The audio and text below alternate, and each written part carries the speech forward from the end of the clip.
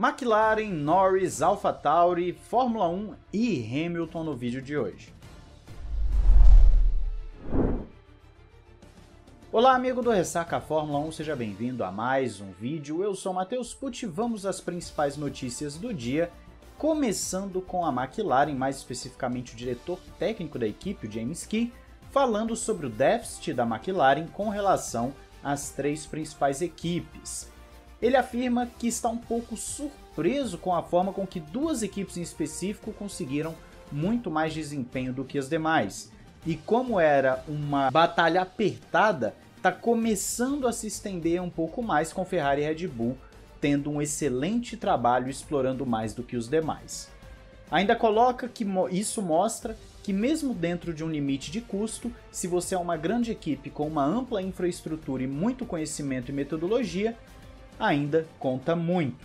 E também afirma que por mais que o teto orçamentário ajude a deixar as coisas mais niveladas, nem todo mundo vem da mesma origem, então isso dá um ponto excelente de referência para aspirar.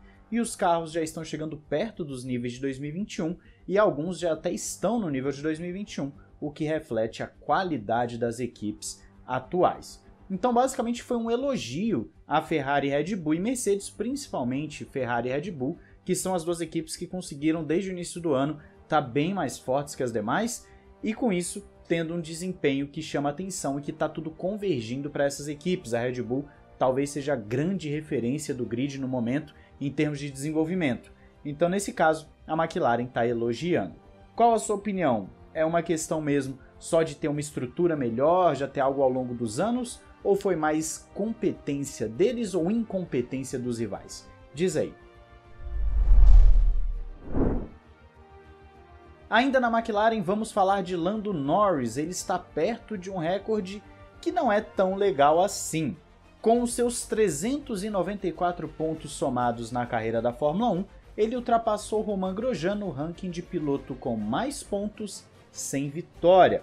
Norris está a 127 pontos do líder do ranking, o famoso, interminável Nico Hülkenberg.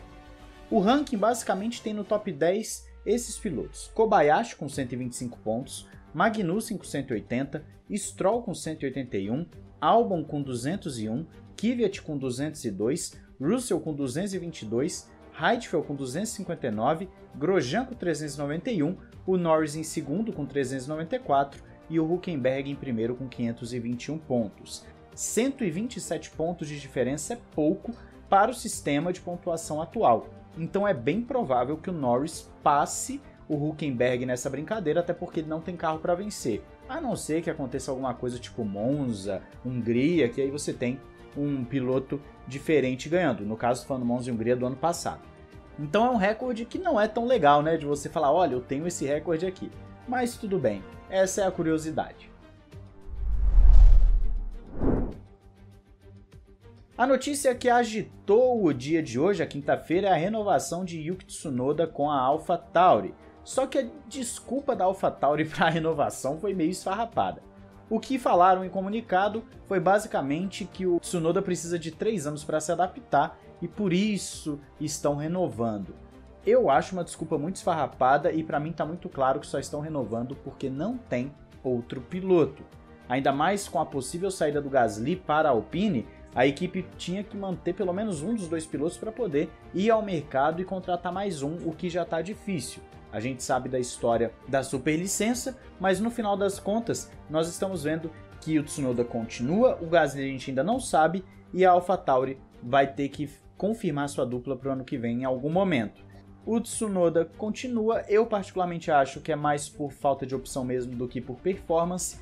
Não está agradando muito, até começou bem. A gente tem que lembrar que o Tsunoda teve um início de temporada interessante, ficando à frente do Gasly em várias ocasiões, o Gasly com muita dificuldade para poder se adaptar, só que o Tsunoda foi perdendo muito e é um piloto ainda muito inconstante.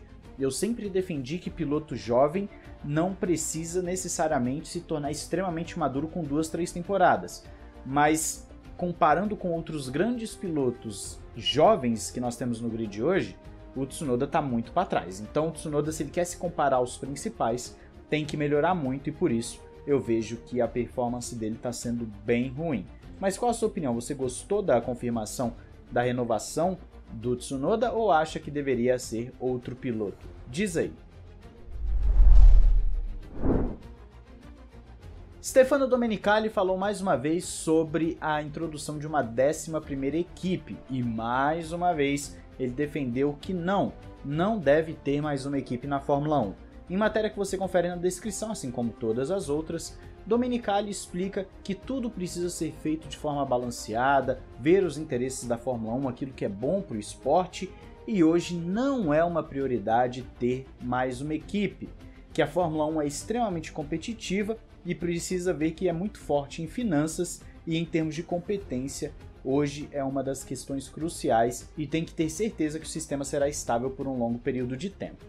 Tudo isso por conta do dinheiro, tá? Desculpa falar bonito, mas é por conta do dinheiro. As equipes não querem uma 11ª equipe e também nós temos que falar que só para entrar na Fórmula 1 você tem que pagar uma taxa de 200 milhões de dólares, o que é mais do que o orçamento de uma temporada, o que é um absurdo. Então nesse caso nós temos a Fórmula 1 mais uma vez deixando claro, não vai ter 11ª equipe.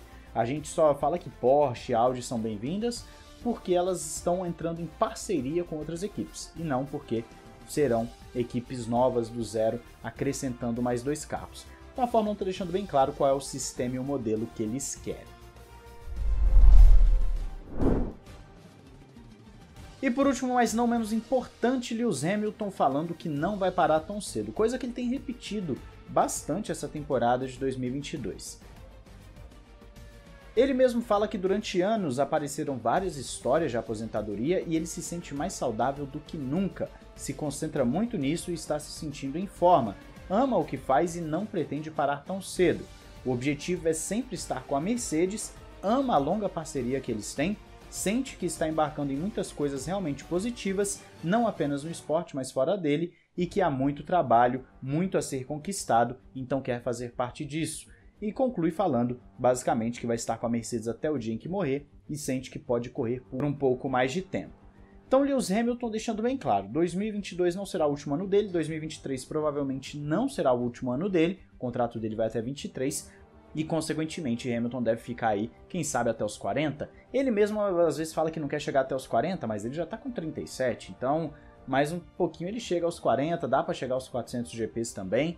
Tudo isso vai entrando, vai somando a conta de Lewis Hamilton, que é, com certeza, o principal nome do esporte hoje. É o cara que mais atrai mídia, é o cara que tem mais títulos no grid, então é natural que ele chame mais atenção, gere muita mídia, e a Fórmula 1 vai explorar isso ao máximo para poder tirar muito dinheiro em cima do Hamilton, sugar cada centavo que a imagem dele pode gerar para o esporte, porque o Hamilton lá dentro ainda é um marketing muito grande. Tudo bem que quando ele aposentar, outros assumem esse lugar, é normal, o Verstappen está aí despontando com o domínio, mas no final das contas Hamilton ainda é o principal e a Fórmula 1 deve estar gostando muito dessas notícias de que ele não vai parar tão cedo. Mas e aí, você acha que o Hamilton devia parar por agora ou ele ainda tem mais lenha para queimar, mais título para disputar, mais vitórias a alcançar? Diz aí nos comentários, não esqueça de se inscrever e ativar o sininho para não perder nenhum vídeo. Um grande abraço, valeu e falou!